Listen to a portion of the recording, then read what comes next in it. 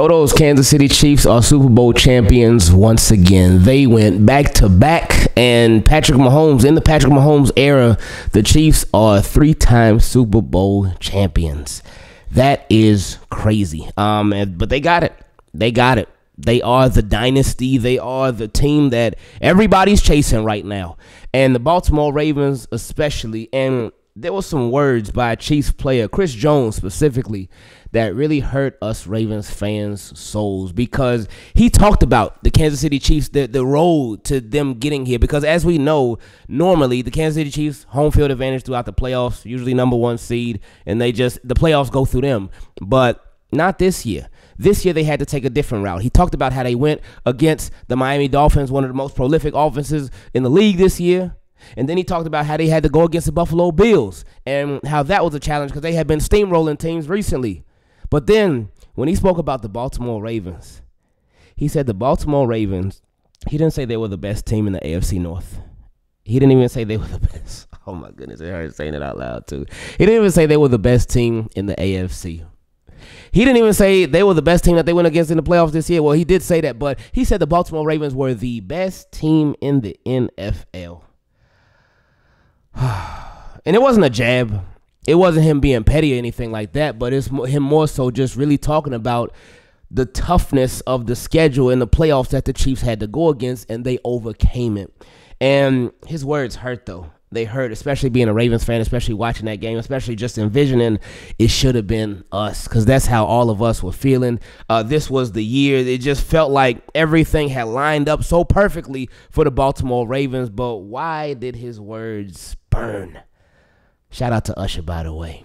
Well, we're going to talk about it. But before we do, let's hear a word from our sponsor. I know we all looking for even more ways to keep it clean, but let me introduce you to Mando. Mando is a whole body deodorant for everywhere, literally everywhere. It goes on your armpits, your feet, your back, your knees, literally everywhere. Because body odor doesn't just happen in your armpits. So why would that be the only place you put deodorant? Mando's name isn't the only thing that's powerful about it. It's been clinically proven to control body odor everywhere, while remaining gentle enough for your sensitive bits. Since I know you're all ready to order your Mando, let me show you what the starter pack comes with. Solid stick deodorant with up to 72 hours of odor control. Cream tube deodorant, so you have another option. It also comes with 2 free products of your choice. My choice was the deodorant wipes and this body wash that I love. And it comes with free shipping, so you can't beat that. And as a special offer for everybody watching this video right now, new customers get $5 off a Mando starter pack by using code INGRAVEN at shopmando.com. That equates to over 40% off your starter pack when you visit shopmando.com and use code INGRAVEN. And again, this is a special offer for Team Keep It Clean. As new customers, you'll get $5 off your Mando starter pack when you use code INGRAVEN at shopmando.com. Your body will thank you. Chris Jones' words certainly caused a different type of pain to us as Ravens fans, especially because this should have been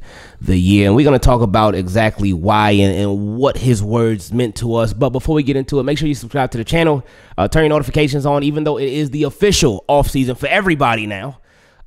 We ain't going nowhere. We will continue to keep y'all up to date on all things Ravens and just across the NFL in general. So subscribe to the channel, turn your notifications on, and leave a like on the video. I know a lot of y'all probably looking at the background right now like, what is going on? We had a gender reveal, and Team Keep It Clean, y'all are getting ready to be aunts and uncles to a baby girl. So I appreciate y'all. I appreciate the love and support that y'all have been showing us for literally the longest, and I'll continue to appreciate any love and support that y'all continue to show. So I love y'all big time. Now, something that, since we are family, our family, they go through things together, and this season we went through a lot of highs, a couple of lows, not many lows though, not too many, but we went through a lot of highs and some lows too.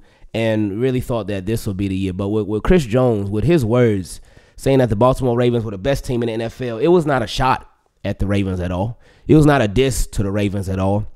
It was him just, again, more so commending his team on how well they did and all the tough battles that they had to get through to get to where they were at.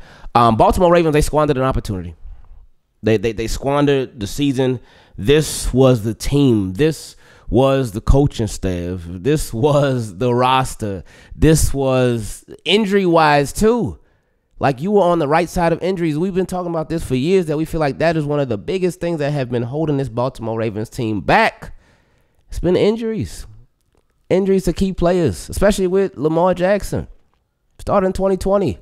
Ravens made the playoffs, but then Lamar got a concussion while they were down 17-3, and boom, that was that. Then the following year, they were top of the AFC North, the top of the AFC at one point. Then Lamar got hurt. It all came crashing down.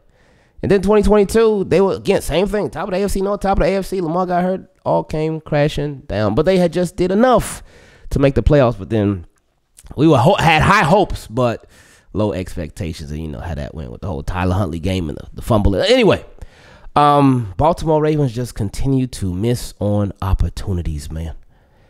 But this was probably their biggest missed opportunity, in my opinion, because it was right there in front of them. Right there in front of them. And for somebody who just won the Super Bowl, and he is a key player on that Kansas City Chiefs team, he done been there for their recent Super Bowls. For somebody to have won the Super Bowl and come off and say that, they got a lot of respect for you. And they know, because who will be able to fight against Chris Jones if he were to say, hey, us, the Kansas City Chiefs, we the best team in the NFL, and now we got the ring to show for it. Nobody can argue that because the Chiefs won. They the Super Bowl champions. But for him to be a Super Bowl winner, just won a Super Bowl, fresh off of winning the Super Bowl, not even 30 minutes ago, they won a Super Bowl in a close game, overtime game too. For him to be not even 30 minutes removed from that, but still to say the Baltimore Ravens, they the best team in the NFL. That's pain right there, man. That is painful right there because Ravens wasted it. They wasted it. It was right there, literally right in front of them. We talked about so many times throughout this year how the Baltimore Ravens, an opportunity was presented to them, and they took that opportunity and ran with it. Like, it was like, oh, you want to be top of the AFC North? Well, this is what you got to do. Ravens did it. Oh, you want to be at top of the AFC? This is what you got to do. Ravens did it. Oh, you want to get the number 1 seed? This is what you got to do. Ravens did it. Oh, you want home field advantage through the playoffs? You want to be able to control your own destiny? This is what you got to do. Ravens did it every time. They did it. They did it. And I remember thinking so many times throughout this season, like, oh, man, I remember years past when Ravens would have an opportunity right in front of them. It'll be right in front of them, and it'll be theirs for the taking, and then they just let it slip away. They didn't do that this year.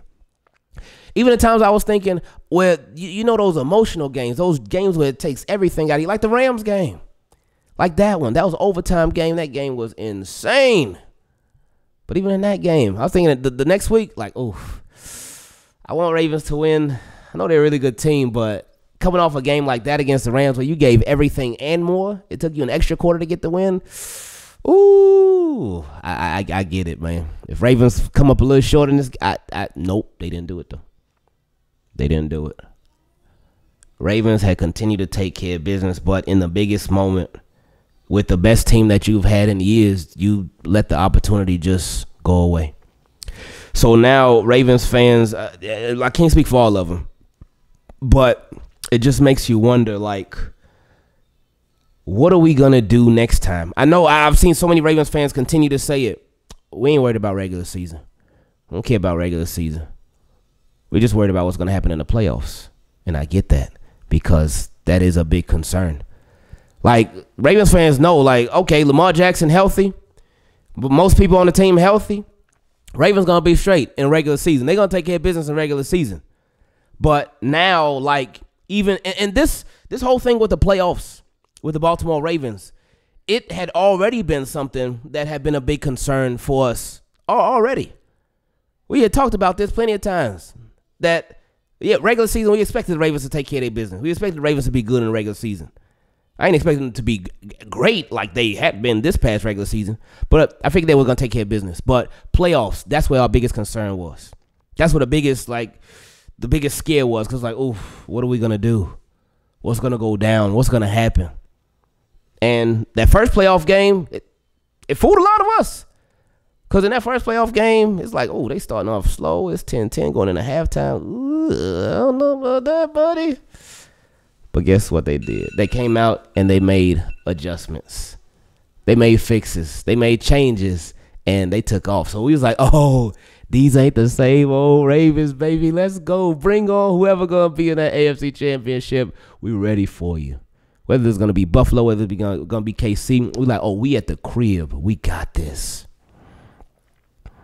They didn't have this. They didn't get it. They didn't. And the Ravens, they fell short of the ultimate goal again for the same reason again. Not being true to themselves. Not being true to themselves.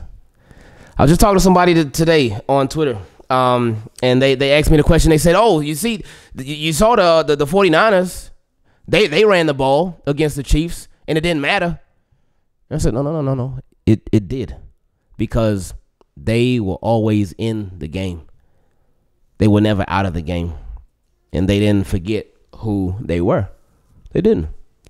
And the Chiefs, even like we talked about earlier, the Chiefs, they ran the ball. They were down at 10 at one point. They were still running the ball, because when you run the ball, and it's like with the Baltimore Ravens, again, it remains a head scratcher. Like, how do you get into the biggest moment of the season against this team that's a bad run defense, and you decide, you know what, we're not going to run the ball. No thanks. We ain't doing that. It's like, hold up. And the run, even if they weren't a bad run defense, it's like the run can help set up the pass. If you can run the ball, that can open up play action. If you can run the ball, that can diversify your offense that much more. And it can expand things for you, make a lot of life easier for you on offense. But the Ravens said, no. We're not doing that.